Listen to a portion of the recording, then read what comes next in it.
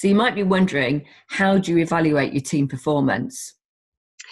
So I think if you want to make sure that you've got sustainable, tangible results going forward, there's probably three things that we find are most helpful for you in a team. So first is about a scoreboard.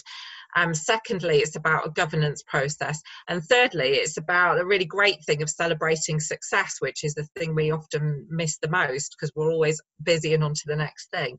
So thinking about the scoreboard, it's how do you get things on a one page that you can see simply? How do you measure? What are the tangible ongoing metrics that you want to measure? And that might be, financial measures. It could be non-financial measures. But what are those KPIs that you want to measure, and how are you going to put that on one page with the right, not just the measures, but the actual targets that you want to hit against that.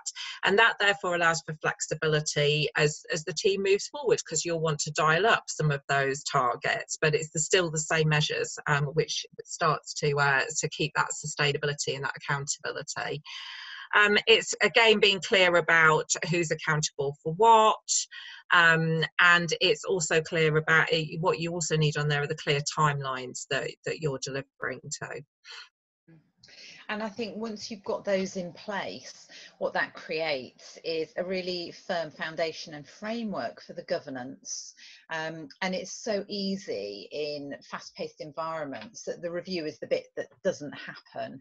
But having some regular slots for a review with the right people there to be able to keep it going, keep the energy, the motivation, it's the tweaking from the sidelines that governance process is so relevant for.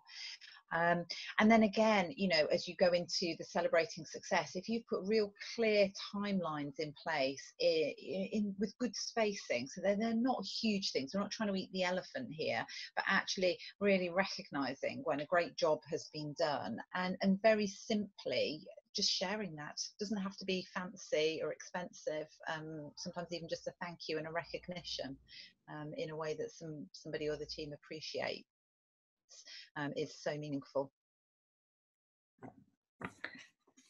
And so I think in summary, if you really think about measuring your team results, having a scoreboard and reviewing the governance process and celebrating the success is going to be key.